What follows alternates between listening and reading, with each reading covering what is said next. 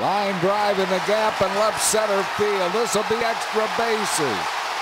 Here comes Coase being waved around, and he's going to score the tying run of the game. An RBI double, Pedro Feliz.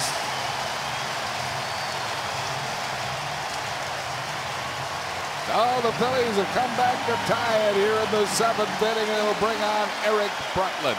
We just talked about them putting a no doubles defense out there in the outfield, but he hooked a changeup off the end of the bat a little bit, and it was dying out there in left center field.